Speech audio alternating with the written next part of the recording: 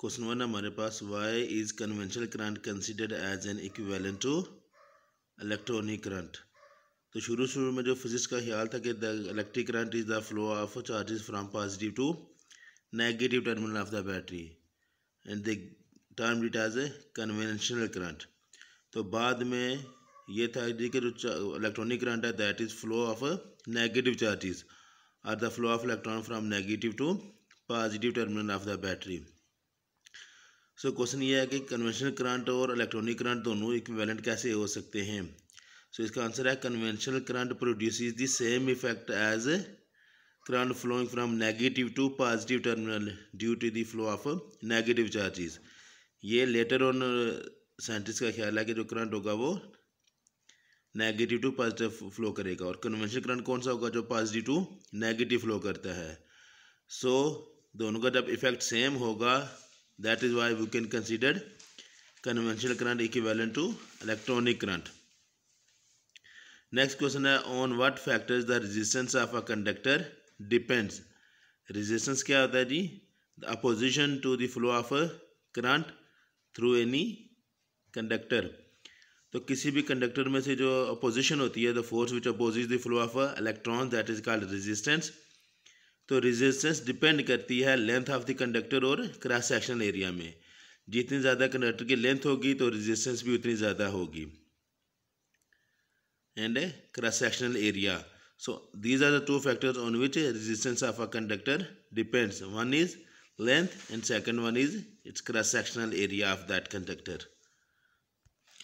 Third question में हमारे पास short सा न्यूमेरिकल टाइप ये है कि इसमें हमें गिवन है जी डाटा जो हमारे पास गिवन है कि वोल्टेज गिवन है that is 30 volt and current given है हमें 10 एम्पेयर। तो हमने इलेक्ट्रिक पावर कैलकुलेट करनी है। तो इलेक्ट्रिक पावर का फार्मूला हमारे पास होता है करंट मल्टीप्लाई बाय वोल्टेज। तो 10 एम्पेयर को 30 वोल्ट से मल्टीप्लाई करेंगे तो हमारे पास इलेक्ट्रिक पावर आ जाएगी 300 वाट which is the SI unit of electric power. Question number 4 है हमारे पास is Ohm's law universally applicable for all the conducting elements. कि जो ओहम लॉ है वो हम यूनिवर्सली हर एक कंडक्टर पे या एलिमेंट पे अप्लाई कर सकते हैं। No ohm law is not applicable for all the conducting element. It is applicable for those conductors in which temperature and physical state does not change. ये आपने इसकी लिमिटेशन में भी पढ़ा होगा कि ओहम लॉ की लिमिटेशंस होती हैं कि तब तक एप्लीकेबल होगा जब तक हम कंडक्टर की फिजिकल स्टेट और टेम्परेचर को चेंज नहीं करेंगे। जब उसकी फिजिकल स्टेट को चेंज कर देंगे और उसका टेम्परेचर चेंज कर देंगे तो ओहम लॉ वहाँ पे एप्लीकेबल नहीं रहेगा।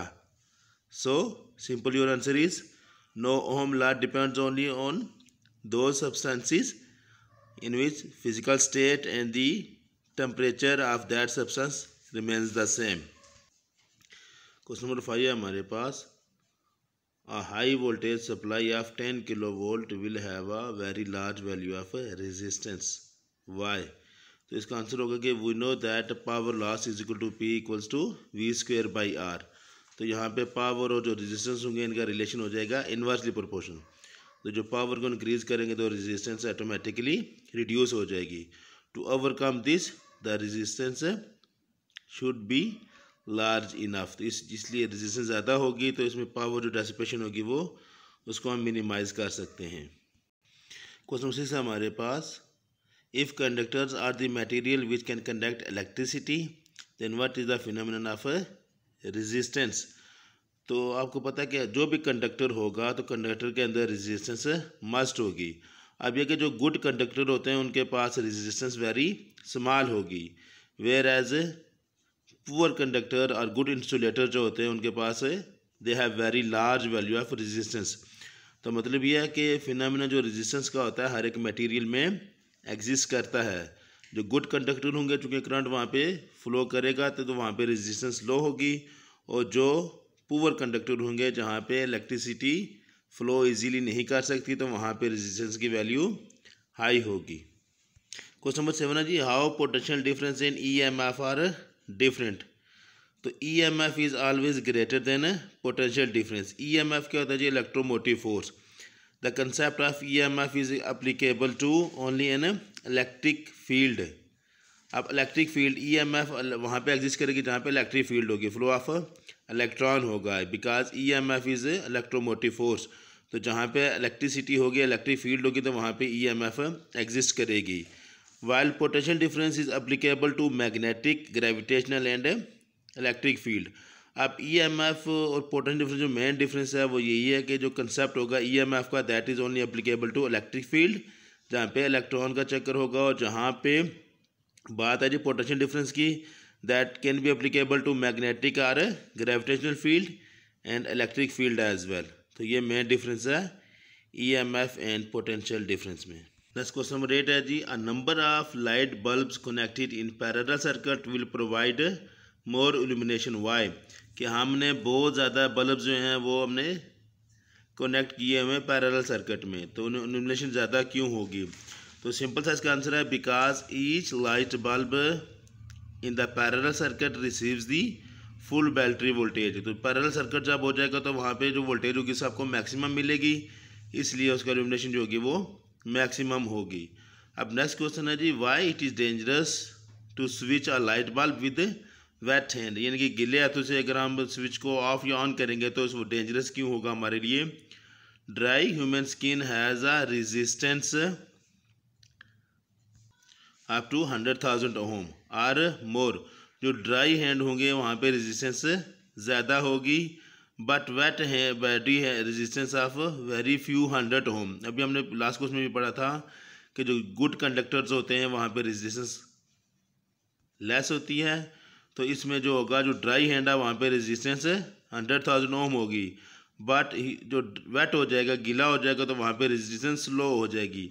जब रेजिस्टेंस लो होगी तो वहाँ से करंट इजीली फ्लो करेगा, तो that's why it is dangerous to switch the electricity switch with the wait hands. Question number 10 और लास्ट क्वेश्चन है हमारे पास कि how does fuse wire prevent the danger of a short circuit? जो fuse होता है, fuse के अंदर आपने देखा कि छोटी सी वायर्स होती हैं, तो वो कह रहे हैं जो फ्यूज़ वायर होता है वो इलेक्ट्रिक शॉर्टेज को किस तरह, शॉर्ट सर्किट को किस तरह वो प्रिवेंट करेगा। Fuse in a circuit control the excess amount of current, यानी कि एक स्पेसिफिक लिमिट होगी करंट की जो कि सर्किट में से फ्यूज़ फ्लो करने देगा।